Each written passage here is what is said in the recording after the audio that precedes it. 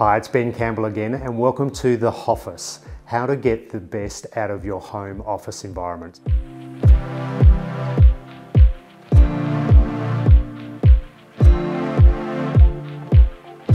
Today we're going to talk about cameras and camera placement. I want you to think about one important point, that the camera is the eyes of the people that you are talking to at the other end. Let me show you what I mean.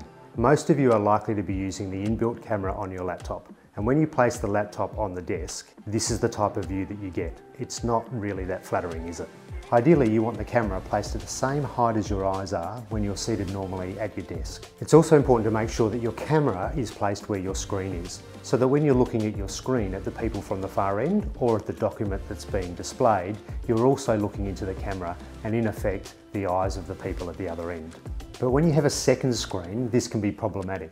Here we see a dual screen setup where the camera in the laptop is being used and the second screen is being used to watch the presentation. And this is the view that the people at the other end are going to see.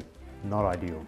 If we think about this in a real life scenario where you and I are sitting talking across the table, if I turned my head away to look at something else while I was talking to you, it would be a little bit disconcerting.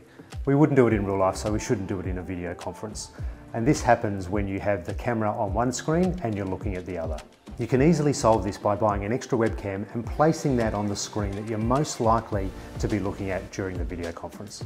So finally, that takes us to the cameras themselves. Some laptops have great inbuilt cameras and some not so much. If you want to portray a professional look to your boss, to your partners and to your clients, it's worth thinking about a small investment in an external webcam like these.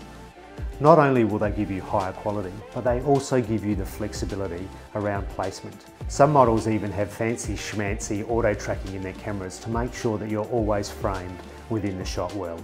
If you're using Pexip, they've started to roll out a great AI feature called Pexip Adaptive Composition, which does this natively for you. It automatically frames, pans and zooms the camera shot to maintain more natural eye contact and supports more realistic visual flows using relevant non-verbal cues. It's very cool. So there you have it. That's the wrap on cameras.